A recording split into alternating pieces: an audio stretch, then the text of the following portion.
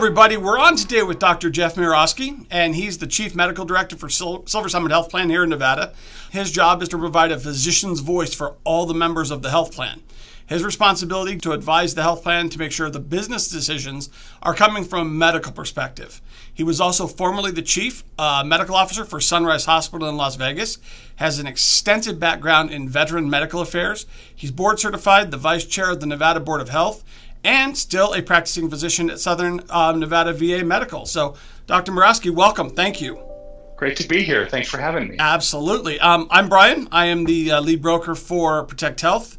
My partner, Rob Morgan, who is the second broker in charge and the group services manager here. And we're really happy to have Dr. Murawsky on because I think he's going to have answers to a lot of questions that everybody out there has been asking about COVID. So with that, I would like to get started and just open up. We're going to do several different topics of questions, and we will go through different questions and get his position on them and maybe expand on them if we have it and go from there. So Dr. Murawsky, the first question is about the general vaccine questions. We know vaccines have begun to go up a little bit, which is great, especially in some of the really bad states like Nevada, unfortunately. But overall, the vaccines are still down considerably. Yeah. Why? Why are they down, do you think?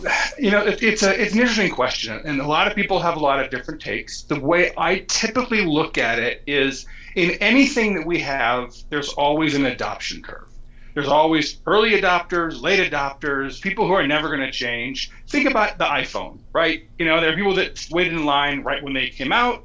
There are people that wanted to wait a little while, and there are people who are never going to have one and still have a flip phone. Sure.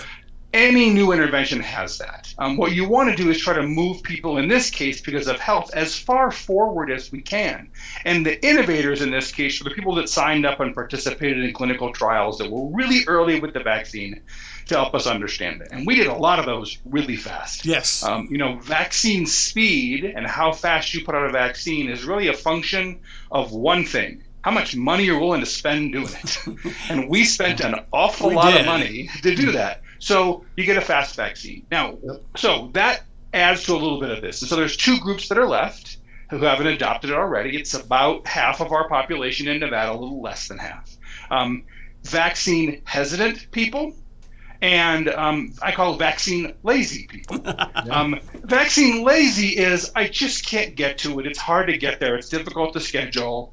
They don't have a reason they don't want to do it. They're not concerned. They just haven't gotten around to it because they may not see the time-sensitive nature of why you want to get vaccinated. Those are probably the people we're seeing. Sorry, not to interrupt, but those are probably the people we're seeing. The group, I presume you would think the group we're seeing right now that are rushing to get the vaccine because of what's happening. I think part of that's on us to make it easier to get the vaccine. Agreed. Right? When it was all appointment only, right, that's tough for some people. Sure. So you need to have walk-ins. When you don't have access to public transportation, or you think public transportation is risky in and of itself, well, we need to get the vaccine actually in your community. And so there's been a bunch of bus-related vaccine events right in the middle of communities for people who may not have personal vehicles to get the vaccine there. So that's that kind of, is not lazy is a pejorative word, but it's vaccine hard to get to. Vaccine, I'm not thinking about it. It's not an active vaccine I'm concerned group.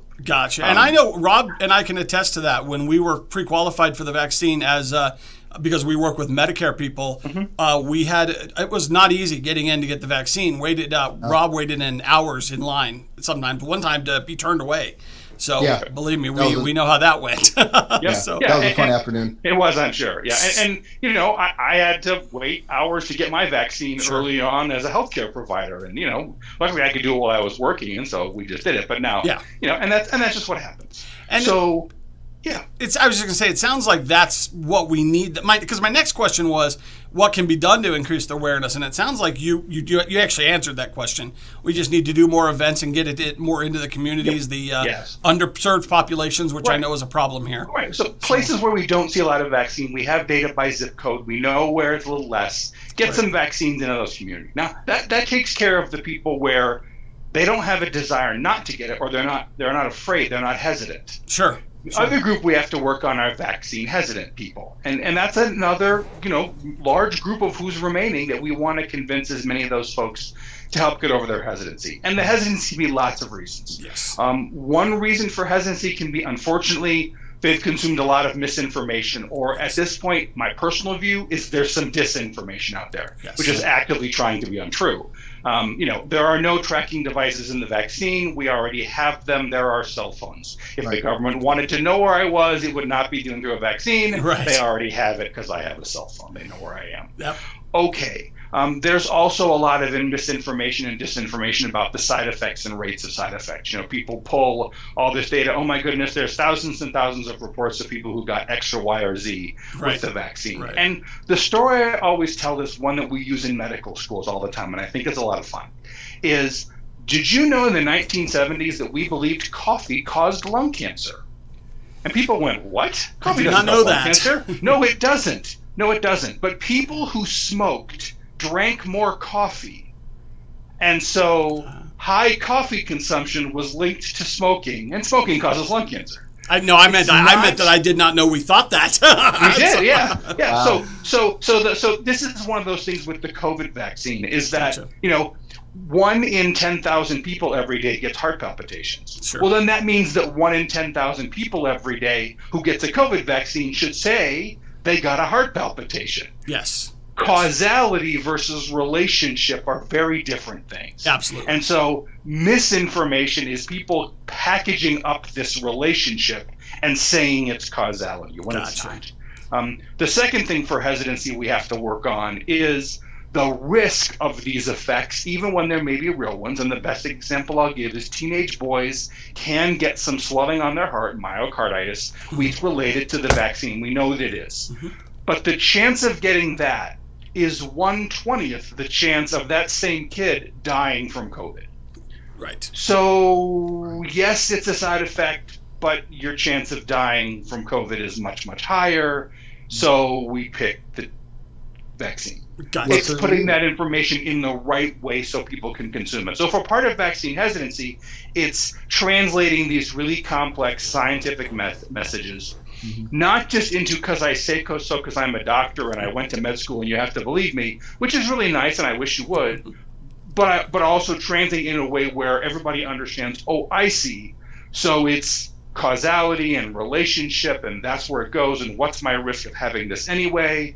And some things are side effects. People go, oh, well, all these people got achy and had fevers. I'm like, well, that's not a side effect. That's actually proof the vaccine's working. Exactly. So let's take that as a positive. Everyone that had one of those, I'm glad you did, because now I know your vaccine works. And I went through it, and I was happy as hell to have those 6 hours of hell, just to know that it was working, and that it was, even though I've had COVID twice now, it was working. So and so that's what we want to do to help get that number up, because if we continue to limit the pool of people who can get COVID, then you eventually put it out.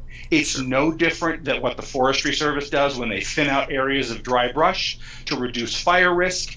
The more people who are basically COVID shielded, the less COVID can spread, and then it turns off and it goes away and it becomes something minimal. Well, that's a perfect segue into my next part of that, is that is the message we've always put across. And one of the arguments we hear from the vaccine hesitant is, but we don't know what the long-term effects are going to be. And from everything I've read, and that's why I wanted to get your input on this, from what I've read and from what I've listened to and the doctors I've talked to, yourself included, that generally speaking, after the first 2 weeks, we know all the side effects this vaccine is going to cause, because vaccines typically aren't in your body long enough to cause long-term effects. Yeah, and I think that's a really great question, and I get it a lot too, right? Oh, we don't know the long-term effects. Well, in vaccine science, because of the way a vaccine works, it goes in, your body recognizes it, and it's gone. Right. So vaccine side effects are kind of short-term. They're from the vaccination itself, like local, muscular, and then reactions to that immune response that you get. And if that goes awry, then that's what we call a vaccine side effect. There's some immune response that doesn't do what we want it to do. But there's no long-term vaccine that's had, like, oh my goodness, 6 years after we got it, somebody got X or Y or Z, and that was related to it. And we know vaccines can't change your DNA.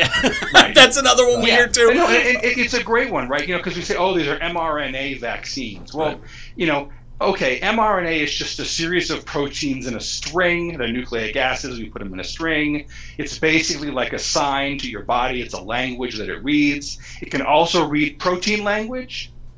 And protein language comes from nucleic acid language. And so we just put this piece in. I mean, if you eat meat, you get nuclear acids because it has DNA in it too. Right. I mean, vegetables, everything has DNA. Oh my goodness, you just ingested DNA. I understand the concern. It's not any different than the vaccines we had before that were these protein-based vaccines. And in some ways, they're actually going to be a lot nicer because instead of having that intermediate step of, well, I'm going to put a protein in that your body is then going to have to recognize and turn into a nucleic sequence that then has to create an immune response, I just took out the middle guy. And I'm going direct, it just makes it work much more effectively. And we'd have probably seen a lot more mRNA vaccines about 5 or 7 years ago when the technology had been around for 5 or 7 years already. So it's about 10 years old, except it's all new equipment to make the vaccines. And that's a lot of capital to have to lay out to make that conversion. And no pharmaceutical company gets a lot of money. They don't make money off vaccines. So how do you make that switch? Well, you fund them. Yeah, exactly. I've been following the mRNA vaccines for some time because I'm one of those people that was told never to get a flu shot due to my family's high potential to get Guillain-Barré. My father died of it. Right. I've had other family members that have had it, so we've been told never to get whatever type of flu shot it is. That's the protein. That's a protein-driven influenza shot. So it's taking a piece of the virus, making a protein, and then having an injection. The mRNA vaccines get rid of all of that. Right, which is why I was so happy to be able to get it. So, all your folks with egg vaccines, other kind of allergies, they can't take vaccines. Sure. mRNA vaccines are going to be all for them. The only side effect we're saying right now for mRNA vaccines is if you've had a history of anaphylaxis to any vaccination, meaning anaphylaxis is you stop breathing, your heart stops. Right. I mean, that's what we're talking, right? It's not something you forget. You don't. You'll know you had it, and you have to have had it, and then we say don't get a vaccine. And we're not saying that just for the COVID vaccine. We say that for every vaccine. Correct me if I'm wrong, though. The vaccine, what causes those anaphylactic conditions isn't the vaccine itself, but the delivery system, correct? The propylene glycol. It's all the delivery system. Okay. Yep, it's all the. So until we can build a different delivery system, we're stuck saying no. Gotcha. Some things are shared. Sure. Okay. Unfortunate. Well, that's the great answer to that, and that's very helpful because that's one of the, that's the other question we get of, I've been told I shouldn't get vaccines or whatever, and this kind of changes that. And I think mRNA vaccines are here to stay. So your Pfizer Modernas are perfectly fine. Great. You could say, hey, listen, the J&J is a protein-based adenovirus vector vaccine. I choose not to get that one. I get it. And what I tell people is there are those 3 choices in the U.S. right now. There are other choices available in Europe. The J&J vaccine is really wonderful for people who need a one-shot answer. Gotcha. I talk about people who have mental health issues, people who have serious travel schedules and just can't get to a second one. They're really good. One shot, fine. It's okay. But 2 shots are optimal if you can get them. Okay. I think also, just for clarification, for those that are going to be listening to this, watching this, and they're going to hear J&J, they may not be familiar with that J&J. Is the Johnson & Johnson there vaccine. It is. Yeah. So there's Pfizer and Moderna and the Johnson & Johnson vaccine. Correct. I shouldn't say J&J. That's okay. We know what you meant. Doctors make everything shorter, and that's good because it leaves them more time to do the right thing. So we're all good with that. Great. Well, our next set of topics is myths about vaccines. And I think this is I think a lot of these we touched on a little bit, but a lot of this is what's causing that hesitancy and the mis and disinformation that's going on out there. So I don't want to spend too much time on these just because, they are what they are, but I do want to clear up some of the vaccine rumors and myths that we're hearing. The first one is everybody is concerned with the fact of how fast these vaccines were created. And of course, our answer to that is actually in reality, they're some of the most tested vaccines in human history, simply because we had a large enough section of people in the country that got sick. And the amount of hours of testing that went in are far beyond even smallpox vaccine testing that we did. Yeah, So way better than polio. I mean, and we did national polio vaccine campaigns, right. where they lined up people and made them take the polio vaccine. So I think, as I mentioned it before, right, vaccine development is technology and then cost to implement, which is your speed, and that's how much money you want to spend. Yeah. And when you've got an unlimited supply of money, you can go really fast. And when you have a national registry, like the internet's a wonderful thing, right? We haven't had this kind of equally accessible internet before. Right. And At so least not now in a pandemic, for in, sure. Yeah. You could put an app on my phone and say, hey, Jeff, I'm going to check in with you on your vaccine for side effects, anything you may have felt, and gather all that information. Sure. So we can do something we never have been able to do before. And great, across broader populations in a much quicker way. So everything was just on, super speed in getting this done.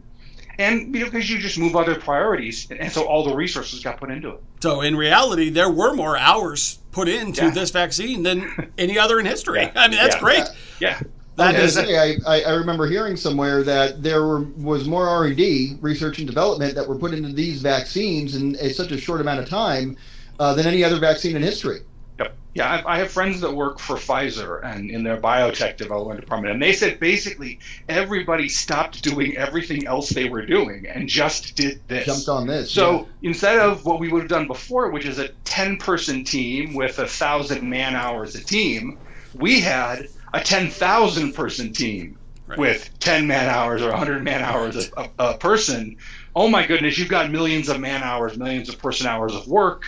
You get a lot farther. And the technology allows for much better coordination than when we were developing the flu vaccines. Even back in the in 2005, when we had the swine flu outbreak, much less than this, but it was a significant illness among the elderly. We didn't have this level of technology that allowed for the kind of coordination of research. Yes. It was still like dial-up a little bit. And that was what, 2.5 years before they had initial testing.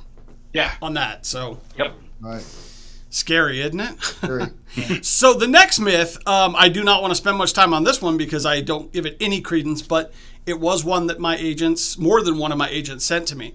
The myth is that medical centers, and you in your position are the perfect candidate to answer this, medical centers, clinics, testing centers, labs are intentionally not reporting side effects to the vaccine in order to keep the campaign of vaccines going. Obviously, there's no truth to this, but do you have any idea where this rumor has started and why people are getting this information? One of the kind of things we heard about this one was that people had this thing like, oh, well, if you're pushing the vaccine and we find side effects, then that means you're wrong. And so you can't afford to be wrong, so you're not going to push it out there, which is exactly why they put the web-based app out directly to the people getting vaccinated and said, you tell us what you're feeling, we're going to ping you and get that directly from you and take the clinic out of the run. Good. And so that was part of it, right? Was finding some equity by getting right to the front line. The second was just this feeling that medical science always underreports side effects for everything that we do. Sure. That's actually not the case. We typically overreport. Listen to the warnings on any drug ad on TV, and you'll find out that you could probably spontaneously combust from just about every drug you could ever take. Right. Because they have these very long lists, and that's because we overreport everything. Right. So I think it's that, and then unfortunately, that's part of the disinformation campaign. Don't trust those people in the white coats. Right, and it doesn't help that we have a self-reporting system where the data that's on there is arbitrary at best, anecdotal at worst, and people have access to that data in its raw form that does not tell the whole picture. So it's one of the things I always tell folks is that the VAERS is not data. It's not yet data. It's just reports. Yeah. It's not data till someone does something to it and turns it into information, because data is a series of ones and zeros. You can't make any sense of that. Right. So someone has to go through that big VAERS database, and then they have to say, okay, what's causality and what's relationship? Sure. Throughout the relationships, leave the causality. Now we have something to share with you. Exactly. And so that's kind of where it goes. And I understand that feels like we're hiding something. Yeah. But it's just, it's the statistics of looking at life. Yeah. Of how we do things. It's scary. I mean, and one of the things that is happening is, based on what you just said, people are going in the hospital for a heart problem. They get tested COVID. They are positive, even though they're not there for COVID, and COVID has nothing to do with their heart problem.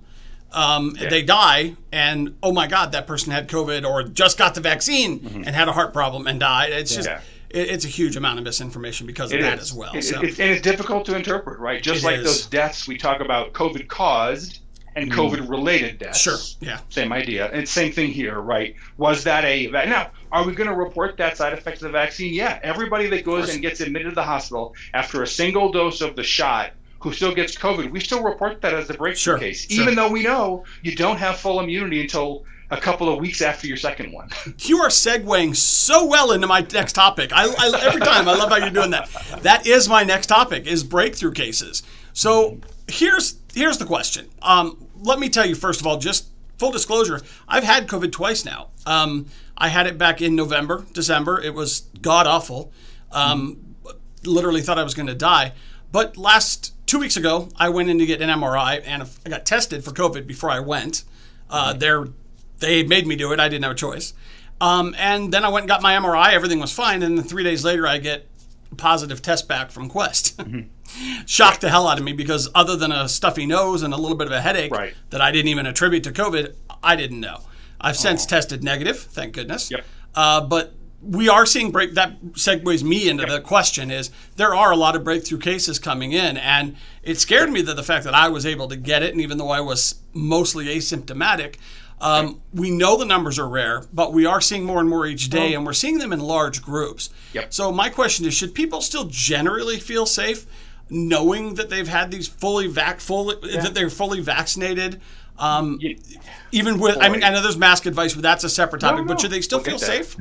Yeah, let me give you some numbers, and I think that's the best way to look at it. Please. If we think about people who, and we have to say pre-Delta variant and post-Delta variant, because they're very different places for us. So in a pre-Delta variant world that does not exist anymore, there's different advice because basically there are different numbers. Yes, I would have felt perfectly safe. The world was wonderful. Vaccines were great. Perfect. No issues. In a post-Delta variant world, and now we're seeing Lambda variant cases in some parts of the U.S., which is another one, similar to Delta. What we're really seeing is that vaccination prevents serious illness and hospitalization about 4% less than it did before Lambda and Delta variants existed. So your 98% vaccine efficacy is now 94% vaccine efficacy, which means 6% of people are going to get hospitalized with COVID, even if they've been vaccinated. And those people, we know who they are. They are people with underlying serious medical conditions and the elderly. That's it. And serious medical conditions, I'm talking serious, like active treated cancer.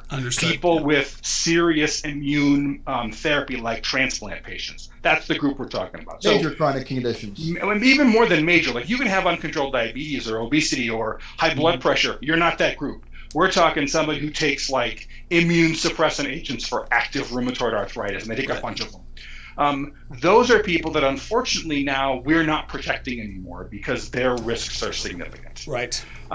The chances of not getting COVID at all, of being 100% protective, are somewhere in that 65% range. So what it means is that the vaccine will prevent you 65% of the time from getting COVID at all.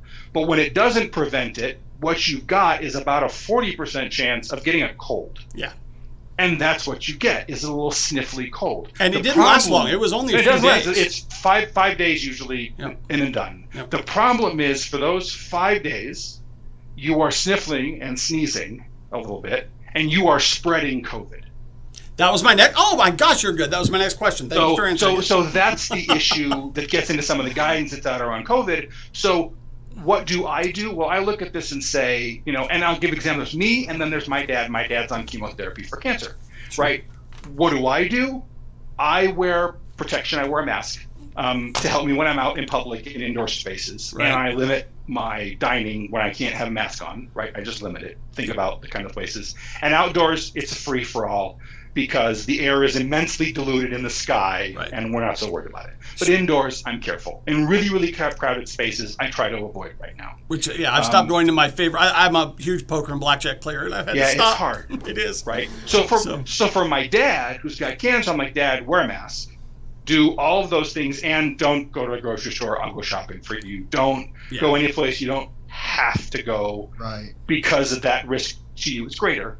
So that's kind of where we're at. And so when we look at the hospitalizations, what's going on right now with the disease, this is a disease in terms of serious illness of the unvaccinated. Yes. So by vast numbers, as I've seen reported. Huge. I mean, basically, if you look at the hospitals right now, if you look at a major hospital in Las Vegas, and I won't say which one, but one of the big ones, if you look at the 100 or so patients, adults they have in the hospital with COVID right now, 5 of them who are sick with COVID aren't vaccinated. Yes. And of those 5, they've all got something really wrong with them. And I'm not even sure that, like, if you have really bad heart failure and you get COVID, your heart failure is going to tip. And so 2 of them are heart failure, and 2 of them have emphysema, and bad dust storms tip them, and so they're in, and 1 is really sick. Right. So it's 95-5. It's a disease of the unvaccinated. Sure. That is exactly what we're hearing. So I'm glad that you were able to hit that home. That's what we needed. So the only other question I have on the breakthrough case question is, one of the other things that I'm being asked by clients is the breakthrough. Las Vegas is becoming a hotspot, and we know part of that is due to the lower vaccination numbers. However, when you compare our city to something like Milwaukee, for example, we're very close in numbers to Milwaukee, but they're seeing nothing like the surge we are here. Yeah. Do you think that the reason we see the surge more here than they are is because of the travel that comes in and out of our town? We kind of looked at a little bit that data, and I would have thought, and it seemed to make sense to me, that would be a driver. But if we look at the vaccination rate among casino workers, our hospitality staffs, it's very, very high, much higher than the general population. They're in the 70s. So if it were those people bringing it in and giving it to us, they'd have to have a vector, which is our employees, to spread it. So not spreading like in a hotel or in a casino to other patrons? So it would have to be locals going into those areas, getting it and bringing it That's what back. I meant, yes. Okay. Which is possible. Okay. But more likely what you look at is you look at the vaccination rates in the communities and the amount of suppression of community activity that still exists. Right. So if you go to Milwaukee, and that's a great example because we're about the same size, and I actually have really good friends that live in Milwaukee, they are still relatively suppressed in what they do. But what the Milwaukee Health Department expects to see is a huge spike in COVID in about 7 days. Why? From today? From now? From now. Oh, wow. Why? Because the Bucks won and everybody got out and crowded the streets and got together and had a big party.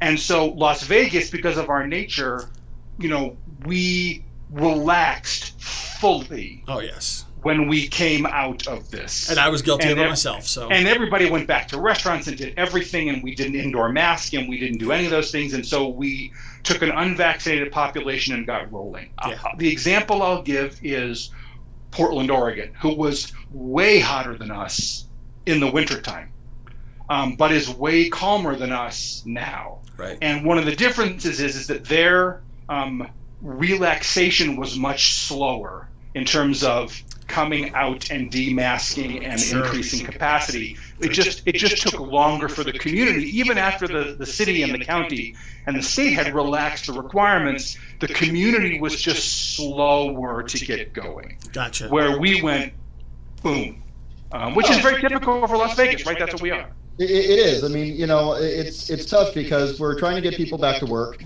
Mm-hmm. We're in a hospitality-based city. Yeah. I mean, what do you do? I don't. On one hand, it's like, okay, are we putting profits over people? I mean, I don't think so. Could say that. No, I don't think so. I don't think so either. I think we have the means, we have the resources. We just need to encourage more people to get vaccine. And we are seeing an increase. So thankfully, and we didn't see enough kind of early vaccination. I think our biggest issue was, we got rolling really fast, and we didn't quite have the vaccination level that we needed to do it. So we were just a little early and got going, and so we got some spread. And then, we really just needed to think about the fact that we needed to probably individually mask a little bit more when we were out and about, and that would have been a little more helpful. And so I think it was just some of that activity. The other thing that's very interesting is, we had a very hot early summer, which drove everybody inside. Very true. So, one of the things that we look at and put this together is, unfortunately, we've got a community that can't really gather outdoors in the parks. Whereas, in Milwaukee, good example, all my friends, they all had their gatherings of friends and other in really nice parks in Milwaukee. They have some beautiful ones, and it's 75 and sunny. Yeah. And even when it rains, it was 65 and nice. And you're right. It's the exact opposite, because when their winter comes, they congregate indoors. Mm-hmm. When ours comes, we're in the parks. We go outside. So we go outside. That's a really good point. Which mitigates our curves a bit. When you look at our disease curves over time, we see things look a little differently because we have this indoor phenomenon of cramming everybody in the air-conditioned singular spaces. Gotcha. And that with the dry air and everything else and drying out the nasal passages, I'm sure that doesn't help. So. We just don't know what the spread looks like. Yeah. So, there's only two things we can do, right, to mitigate spread, which is reduce capacity and mask, and then vaccinate. I'm sorry, doctor. Go ahead. That's okay. No, so you have to just make your picks, and I think the economics are very important of what we do. It's who we are, and so masking doesn't impact economics. Masking doesn't prevent me from going out to dinner or spending my money or going to the casino or doing whatever. It does not change any of that. And capacity limitations have economic consequences, and you have to be very careful when you do that.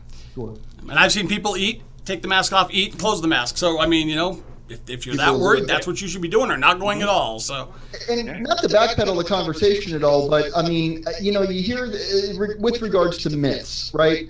I've heard plenty of people talk about the myths that the masks don't work anymore, the masks never worked. Can you just dispel that for us? Yeah, it's a great thought, and when we think about masking, really what we're doing is we're trying to stop the spread of the disease, and so. This disease is spread, and this is the first myth I got to get to. It's spread by droplets. It's droplets that are relatively fat and juicy and full of neat little saliva or nasal secretions or whatever. Those droplets hold the virus, and then we spread them. Or we pick them up and we put them inside. So good things, right? All that hand washing we did before was fantastic for eliminating flu viruses. It reduced bacterial illness. It doesn't do squat for COVID. Right. Hand washing is not how it transmits. It's a nasal eye touching. Yeah, I was interested by that data you and I talked about prior about the fact that there's not a single confirmed surface transmission case without COVID. So. Right. The second part is people talk about, oh, no, this is an aerosol virus. So it goes in this fine mist that the masks don't work unless they're special N95s or hoods. Right. The best data is you're right. I can create a big glass box like the Chinese did back in 2020, and I can aerosolize this virus. I can also aerosolize any virus by doing that, and you can create an aerosol mist and make the virus spread. And you're right, for our healthcare workers who are doing certain procedures, we aerosolize the virus and we have to protect them differently in that situation. So when I go put a breathing tube in someone, I've got to be wearing different protection because I'm aerosolizing the virus. Out in the community, it's these big droplets. Cloth masks, any mask, basically blocks those wet particles. They hit the mask, they don't go anywhere. Gotcha. I mean, if you sneeze really hard, you might blow it out the sides. Maybe. And let's also point out here, because I think there's still a ton of confusion about this, is that the mask isn't so much made to keep you from getting it, but from spreading it. So, and that is, I think, the biggest, I hear it all the time. Well, I'm going to wear a mask. It's not going to protect me. Well, social responsibility. And it can protect you a little bit. It can protect you a little. Because if you're wearing the mask and someone sneezes right near you, because you're breathing in. That's why you have to cover your nose and your mouth. And I always tell people, wearing a mask underneath your nose does not help you. You might as well not wear it at that point. Exactly. It's not helping. Right. It's got to cover your nose. So when you breathe in, if you happen to get one of those particles float by you, it will stick to the mask and not come in. And then it dries out and it dies, which is why you take the masks off from the side. Right, instead of the... And let them hang instead of grabbing them like this. You never want to touch the center of the mask. Right. You take it off from your ears. Perfect. Take it off from both ears, actually, if you're going to be perfect about it. And then you wash them regular. I always wear mine for a day and throw them out, or I have a bunch of paper ones that I use. And I don't use any special masks unless, again, I'm doing one of those special procedures. Sure, sure. Thank you. That was Very awesome. helpful. Okay, Yeah. so... sorry, go ahead. Sorry. No, it's okay. Yeah, I mean, it's just anything we can do to help people feel comfortable. And I get it. They're hot and they're uncomfortable and they're difficult to wear. They are. And I wear them all day when I'm at work with patients. And, you know, it's difficult. And when I'm working with people that are hard to hear, it is really hard. Yes. But what bugs me the most is people that take them off to talk on the phone in public. I'm like, listen, then just, okay, if you need to do it that bad, go outside, take your mask off. It's not And that's when people talk the loudest is when they're on the phone. So. Right. And then there you go. Yeah. Okay, so next question. This is a long question, but the answer is hopefully shorter. I don't know if you know. Do you know who Larry Brilliant is? Yes. Okay. So he recently made a statement that I was watching in an interview on Wired. His statement, quote, "It's not the variants we see now that scares me. It's the variants that will occur because the immunocompromised people who have been vaccinated won't have enough immune support to completely stave off the virus in their own body. This enables their body to create variants that can now escape the vaccine because it quickly learns what works and what doesn't and has all of the time in the world to do so within their body. You then have a superbug that once it escapes the immunocompromised person and spreads, potentially escaping the vaccine in others." True? Wow.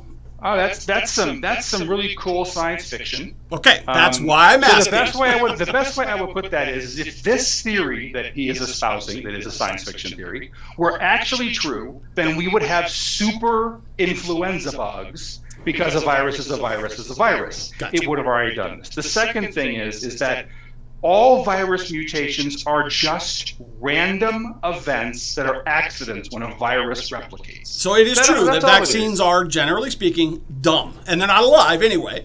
But they are dumb. So realistically, from what I've read, and you can verify this is true, it just, like you said, it's a chance occurrence, and it's not necessarily learning as a live organism. Vaccines don't learn, and it's not like, so what he's trying to apply is what's called antimicrobial stewardship theory to viruses, which is the bacterial theory of if I inappropriately give antibiotics to people who don't need them, I am selecting for bacteria in their body that are resistant to these antibiotics. Absolutely, that is a bacteria. Bacteria are alive. They're organisms. They breed and replicate. Right. Viruses are a protein. You can argue if they're a life form or not, but they don't function in the same way. That would be like saying that I am a tiger. And it's even less similar than me being a tiger. It's more like I am a fern. Yes. That's how far apart those two are evolutionarily in terms of things. Good. So you can't apply antimicrobial theory to viruses. It doesn't work like that. They don't function the same way. I appreciate you answering that one. This virus. COVID is a virus. Yeah, trust me. If it was an antibiotic, if it was a bacteria, we'd have had an answer for this. There would never have been a pandemic. Right. There hasn't been a bacterial pandemic since a bubonic plague outbreak, and those you just literally put up roadblocks around, and then they don't go anywhere. Yeah, and then proof of that is Colorado had 5 cases so far this year, and they're freaking out about that. Yeah, so it's just one of those things where they're just different, and you can't apply the same evolutionary functions to a virus that you can to non-viral life forms. Gotcha. They're just different. Pseudo logic. Yeah, it's just like this great big scientific guess. I mean, what people get worried about is the actual science, which is the more replication the virus does. So the more people get infected, and the more people get sick, the more chances there are that a random error will create a vaccine-resistant virus. That's the concern. An infinite supply of monkeys typing on a series of typewriters in an infinitely large room will eventually create Shakespeare. There you go. Yeah, that's a good point. because it's a random event. It will happen. The same idea here with viruses. It's just random events. They're not. Well, that was a new one that I had not heard. Yeah. I actually didn't add it to the list of questions I was going to ask you until last night. And only then because I heard it 3 times on social media. And that's when I finally decided. And I didn't think it was real. I had to go actually research it and find it. And Wired has kind of buried the interview since. It's kind of hard to find, but it is out there. But it was... that's the problem with social media, unfortunately, is that faux science travels super fast. It is, and it's too bad that Wired didn't do their homework. So that's another story we can have. Okay, so the last topic is the immune system. One of the questions we get asked by our clients the most is, what can I do to increase my immunity to help protect them? Myself, I need the typical answers we give. Vitamin D, I guess vitamin D, from what I understand, vitamin D is a big one, but vitamin D, just overall taking care of yourself. If you have uncontrolled diabetes, get it controlled. If you have high blood pressure, get it controlled. Those kind of things are typically what we tell them. Am I on the right track there? You're right. Right, get vaccinated. Okay. Well, of course. I'm sorry. Yes. Right? Past that. Now, what do you do to have a healthy immune system? First one people forget all the time, especially in Las Vegas, is being well hydrated. Good. Hydration is water is part of the engine for every cellular function that we have. And so if we're dehydrated, we don't do well. Second is actually sleep. Having good sleep patterns are restorative and allow your immune system time to kind of sort things out and help you do a lot better. So I always put those 2 first. Then I go into like dietary things, which is the healthier you eat, the healthier you are. That's just a basic fact of thing. Yeah, kind of a make sense rule. But then when you get into, okay, so now what am I going to do that's targeted here? What things may have made a difference? So there's some early data that vitamin D may be helpful. We don't know 100% for sure, but we also know that most people are vitamin D deficient anyway, so it can't really hurt. So it may be just a causality that, hey, or a relationship. We don't know. It could be that vitamin D may be protective, or it may be just having low vitamin D in general just makes you sicker when you get sick, and it doesn't matter what kind. Sure. So I always tell people, having a decent multivitamin intake is not a bad thing, but too much of any vitamin can be toxic, so you got to be careful to usually use the recommended amount. Sure. And no more, because you can tox your liver or your kidney, and that'll actually reduce your immune system. Absolutely. So those are big ones, and then literally there's like all kinds of things about different herbal supplements that may or may not help your immune system. The problem is we can't get past relationship on any of them based on the data. So I always tell people, if you want to take or do one of those, the best thing you can do is just talk to your doctor and say, I want to take this. Is this okay with my meds? Or you can go to your pharmacist. And a lot of times they can help you say, you know what, hey, listen, I know you love this herb. It sounds great to you, but it interacts with this prescription medication that you're on. Sure. And that's going to make you unhealthy. So let's look for something different. So I think that's the next kind of thing you can do. But the 2 big ones, right, are stay hydrated and get good sleep. Well, as far as the hydration thing goes, I several years back, I had a personal trainer explain to me that, have you tried flushing a toilet without water? Yeah. No, it's very true, right? And so I'm going to be honest, right there's mine, always nearby. I always have water with me in this town, and I think it's important for all of us to have access to that and make sure that we stay, well hydrated, because again, it helps our immune system function, and it functions better. The second thing is it also helps keep our nasal membranes and our mucous membranes moist if we're well hydrated. Sure. And then we're there. Other things you can do is stay away from sick people, Yes. And I think that's a very reasonable thing to do these days. In this world, I've talked about it in our own office at Silver Summit, is like, listen, if you feel like you have a cold, I don't want you to come in. I want you to work from home. If you don't feel, and in the old days, right, in my day, you didn't stay home from work unless you, as a doctor, unless you were dying, right? You needed to be intubated. Yes. You had to be put in a hospital, or as you came to work. Now we're like, no. I mean, I literally got a summer cold 2 weeks ago, and at the clinic said, listen, I don't know what's going to happen. I need 24 hours to get tested. Just convert all my patients into video visits. I'm going to have to do them as a video visit because I don't want to potentially expose them. And I came back negative, but good for me. But you know what? I just don't want to take those risks anymore. Safe than sorry. And I will tell you that I've learned from the doctors I've seen and the other clients I've talked to that have doctor visits that many doctors will allow you to either do the virtual visits through video or phone, or they will let you wait in the parking lot, and they will call you now when it's your turn. Not just because you're sick, but if you tell them that you have a comorbidity or that you just don't feel comfortable. We've done that uniformly now, where I'll literally, even with my veterans, if they're like, listen, just call us that you've checked in. If you want to stay in your car in the parking lot, that's fine. That's great. As soon as we're ready to put you right in a room, we'll call you and you can come right in and go right up, and no problem. Or if you prefer a video or a phone visit, we're more than happy to do that. That's one of the nice things. I always tell people has to be something positive from the pandemic, and I think the one positive is that we've gotten better at telemedicine. And so I think that, and right now we have parity, meaning, if a visit with a cardiologist is covered by your plan, so pick any of the Silver Summit plans is a good example, then a televisit by a cardiologist is covered the exact same way. And so you have the same benefit no matter how we deliver the service, as long as it's done with two modalities, with sight and sound. Yes, absolutely. And it covers. If it's just a phone visit, we have phone visit codes for that. Absolutely. But I think that's important. Absolutely. And one of the things that Rob and I have always, since we opened our agency back in 2014/15, was we've made telemedicine a big part of what we do, and we've always touted it as one of the benefits that we offer. And even prior to Silver Summit coming into our market, we had other ways to get teledoc delivered to our clients. It was a relief, honestly, when Silver Summit came in and had teledoc built in to their plan. And not only that, now so many of the doctors are also providing telemedicine visits. So you have both options, right? Yeah. You get a service telemedicine, your individual provider can do it. I think we're going to see that stay with us. Good. And that's a good thing. So I'll look for my one positive amongst all the negative. And trust me, it's not even close to being an even scale, but it's something. That we can focus on as a good learning for this going forward. It is.